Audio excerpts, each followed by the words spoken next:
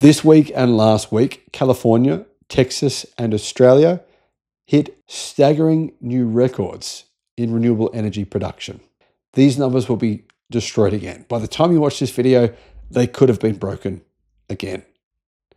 What this is doing, it is getting rid of peaker plants. Peaker plants which turn on, burn gas or sometimes coal and pollute the atmosphere and are really expensive. They cost you a lot of money. You get home from work, it's 5 p.m., 6 p.m., electricity price spikes almost every day. That is changing in a big way. Wind and battery outputs have been smashed. New records for renewable energy have been hit in Australia. This is only the beginning. Here are the numbers behind the staggering surge in renewable energy in Australia. Hello, my friends. Welcome to the channel. I'm Sam Evans. Great to have you with us.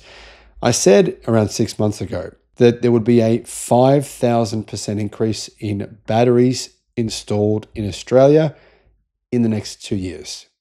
We're only seeing the beginnings of this. So these numbers I'm about to present to you, they will be annihilated over the next 12 months. Output from wind and battery storage projects on Australia's main grid smashed previous records over the past few days, says reneweconomy.com.au, as a host of new projects propelled the technologies towards key milestones. Wind output hit a new record of 9,750 megawatts late on Thursday. Guys, it hasn't been windy here at all where I live in Australia for the last week, so I'm surprised to see this. A few hours later, at 3:30 a.m. on Friday, there was a new record instantaneous share of 42.2%. So during the nighttime, wind hit a record of 42.2% of Australia's electricity production. That's crazy. The technology will break through the 10,000 megawatt milestone soon, apparently, particularly with a number of new projects, including the country's biggest at Golden Plains and McIntyre, South Australia's biggest at Goyder South, and the new Clark Creek project in Queensland being commissioned very, very soon. So these numbers are going to be just annihilated before the end of the year. The rapid rollout of battery storage, though, both in the number and size of projects, says Renew Economy, is causing charge and discharge records to fall, well, basically almost every week. It's crazy. On Saturday, the record discharge for big battery storage took another big leap towards the 2 gigawatt mark, with 1,982 megawatts posted at 5:30 p.m. That's right when we need it. Right when everyone's getting home from work, right when in a lot of places it's getting dark around 5:30 p.m. That's exactly what the batteries, they're doing their job, right? Jumping in at that time, just like in California. And that was up from the previous record of 1,821 megawatts. So the previous record was way below. They've gone from 1,821 to 1,982. It's a huge jump. Earlier in the day at 11:30 a.m., a new record for battery charge, as in the amount of power, guessing solar power, predominantly going into the batteries, was set at 1,522 megawatts, up from the previous record of 1,441. New battery charge and discharge records were also set in New South Wales and Queensland, with batteries soaking up a staggering 691 megawatts of excess renewables that would have been wasted otherwise. Isn't that awesome? Instead of just curtailing and not using 700 megawatts of electricity, we can charge the batteries with it. It's awesome.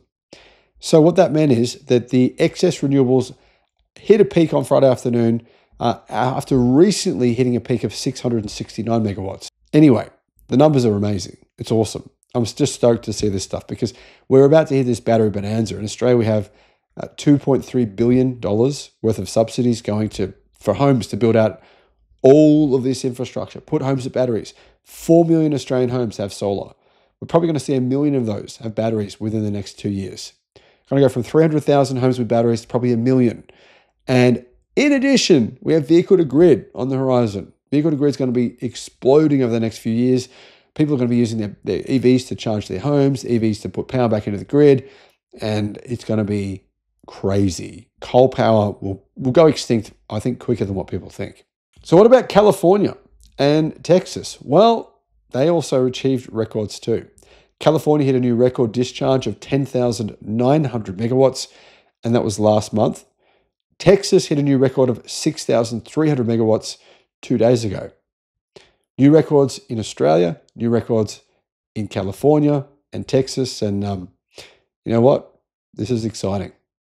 This disruption of fossil fuels, of coal and of gas and of internal combustion and diesel, everything that's destroying the planet, it's changing. It is happening. Things are getting better. Thanks for watching. Gavin Mooney, the general manager at Kaluza, has put together some insane data. There is literally a tidal wave of batteries coming to Australia. I've been saying this now for a while, but someone has gone and actually done the work. Batteries are about to be increased across Australia by over 4,000%. I kid you not. Hello, my friends. Welcome to the channel. I'm Sam Evans. You're watching The Electric Viking. Great to have you with us. Thank you for becoming a member of the channel. We just got up to a record number of members. We have, I believe, 400 members. So if you'd like to join us as a member, that would be great. I'll put a link in the description below. Battery prices have come down. As I mentioned in a video last week, the price of batteries has fallen by 51% over the past 12 months. Now that is at the cell level. At the pack level, they have not fallen that much, but they still have come down by around 25%. However, battery pack prices continue to fall, and at the same time, batteries are lasting longer than ever with better battery management systems, improvements in battery chemistry, and guarantees from battery companies for 25 years. We know that if you install a battery today, it will last longer than if you installed a battery last year or the previous year before. And in addition, they're also cheaper. Now, Gavin Mooney says that in Australia, batteries are booming. This map that he's put together only shows the large batteries being built. Now, there is one mega battery being built actually only about 20 kilometers away from my house, and it will power 200,000 homes. But that's not one of the bigger batteries though. The width of each rectangle in this map is scaled to the battery's power capacity in megawatts, and the height is scaled to the battery's energy storage capacity in megawatt hours. So a battery with 1 hour duration would be a square. Now, before I go on, there is a flood of batteries coming to Australia's main grid in the next couple of years as falling prices spur a huge increase in investment. And this increase in investment is literally growing by the week. Now, Gavin says that with the rooftop solar spending sending midday energy prices negative, battery developers are being paid to charge up in the middle of the day.